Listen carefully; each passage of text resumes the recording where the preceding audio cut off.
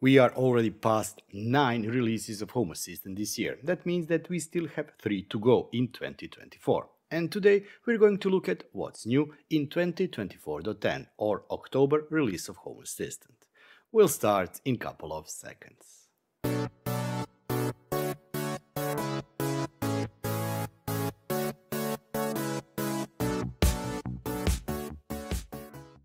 This year is famous for the UI changes, UI improvements, and this release of course is once again packed with it.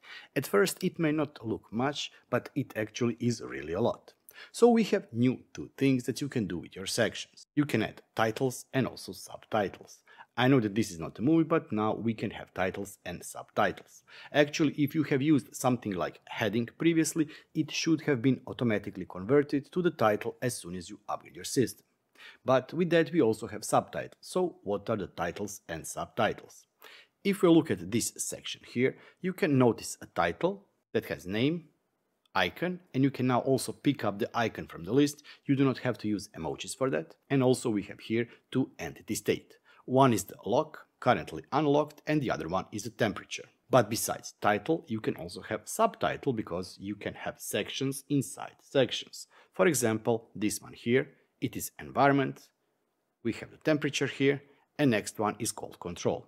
What is the difference? The difference is in the size and spacing. For example, this one here is a full unit, 1 unit, and this subtitle is half unit, so this one is much smaller in size. But all you can do with the title, you can also do with subtitle. If we click on edit icon, if we edit this one, you can see that we have icons here. You don't need to use those icons anymore, you can remove them and, for example, select one from the list. As I said, you can also add entities. Here I have kitchen door information, it is unlocked, and also kitchen information, this one is entity for the temperature. If I want to add humidity, kitchen humidity, and now we have kitchen humidity. But you can also further customize it. For example, this one has changed color. We do that by clicking the edit button and then change the appearance. Appearance can be no color, you can specify the color, or you can use state color. For example, for the lock it will be green if it's locked and red if it's unlocked. And that means that depending on the state and also type of the entity, it may change the color, so of course you don't have to customize it by hand. But there is also additional things that you can do for it. For example, use visibility and add condition. If the temperature is above certain threshold or if the door is unlocked, then show the icon, in other case hide it. If you want to add new title or subtitle, just click on plus sign, select heading, and in the heading style section select if you want to use title or subtitle. Specify the name for the heading, icon, interactions, because yes, you can also use this to control or to further drill down into the menus. For example, navigate, and then use this to navigate to specific Lovelace cards, for example Synology. Click save, and now this title also has an icon next to it or symbol that shows us that we can navigate further. For example, if we click on it, it will take us to another view. The next new thing in this release is something that can be a lifesaver or time saver. Let me ask you a question. How many times did you go to developer tools, statistics, and then fix the issues? Well, I guess that probably some of you have never even went there to check what you can do in statistics and also to see if you can fix the issues. If you now have issues with long-term statistics, those issues will be pushed as repairs. So in future, if you go to settings, repairs, you will see here in the list if any long-term statistics needs repair. While Home Assistant has been focusing on the UI, the YAML and YAML syntax has also been updated. But don't worry, all the changes to the YAML syntax are always backwards compatible. That means that you can, but also do not need to change any YAML code you have in your automations or scripts, for example. They will still work with the old code. But the new code brings some updates and a better logic. For example, if we go to automations, click on this here, 3 dots, edit in YAML, we now see that the wording has changed. For example, previously this was trigger, this was action, which is okay, but what if you have multiple triggers, multiple conditions, multiple actions? Then you will still have action, column, and the list couple of actions. In this case, the naming has changed, it's now much better than it was previously.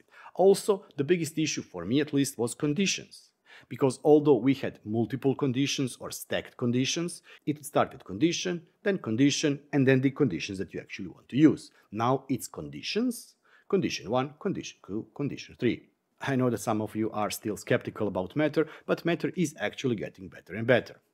Yes, there are a lot of issues with Matter. For example, if you are using some devices such as light bulbs, you may be able to turn them on and off, but you cannot change the effects, change the color, etc, etc. But these things are software things and they will be improved. So if you are already jumping into the bandwagon of the Matter support, there are some additions and updates in this release too. For example, now we have button entities, which allows us to create buttons. So the difference between switch and button is you push button and you turn on or off the switch. We also have valve entities for support for the water valves, for example. Then we have support for operation state, for example, is it turned on, what state, etc, etc. Support for smoke and CO2 sensors, and also support for 1.3 Matter power or energy sensors.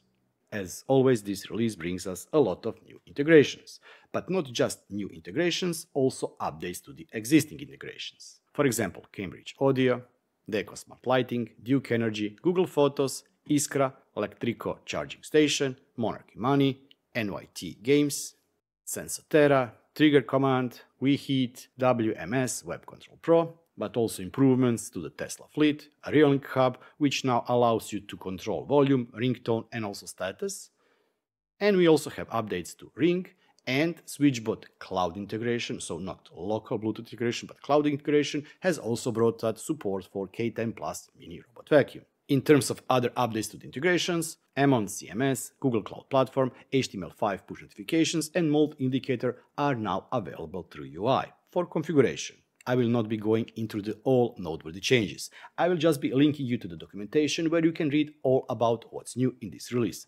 And there is a lot of things that have been improved or added.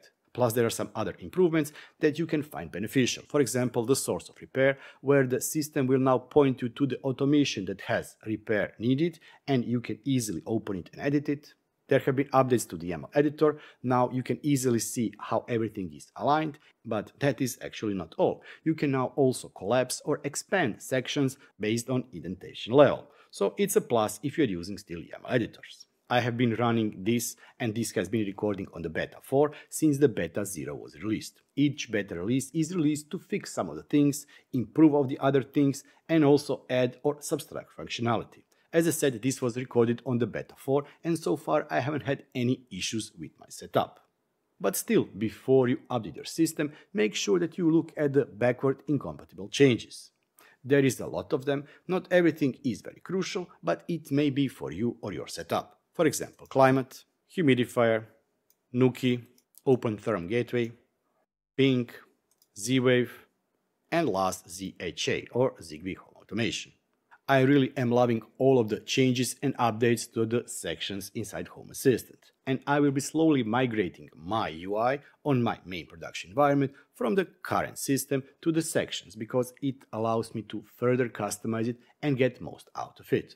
But it still needs some of the work. That's not my words, that's actually words of the developers. And I'm really looking forward to see what will the future releases of Home Assistant brings us. On the side note, I did release last week video about the SwitchBot humidifier and SwitchBot Meter Pro. Unfortunately, with the release of 2024.10 of Home Assistant, those devices are still not natively supported inside Home Assistant.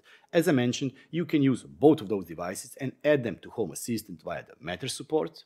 But unlike the Meter Pro, that can give you values for the humidity and also temperature, in terms of humidifier, you will only be able to turn it on or off. So hopefully those devices will receive native support inside Home Assistant in the 2024.11, which is only a month away. I really do hope that you did find this video interesting, and if you did find this interesting, don't forget to give it a thumbs up. It means really a lot to me, but it also helps with the YouTube algorithms.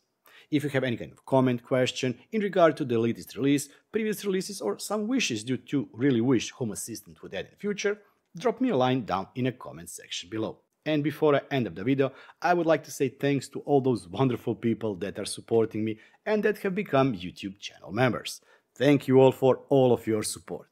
But let's not forget each and every one of you who has watched, liked, shared and commented on my videos. Thank you. If you too want to support the channel, you can do so by clicking the join button down below, and becoming a YouTube channel member for only €2 or $2 per month. Or you can go to my merchandise store and get something there. Last but not least, as always, you can send me super thanks and I will be super thankful for that. I'll be seeing you next time. Until then, bye bye and have fun.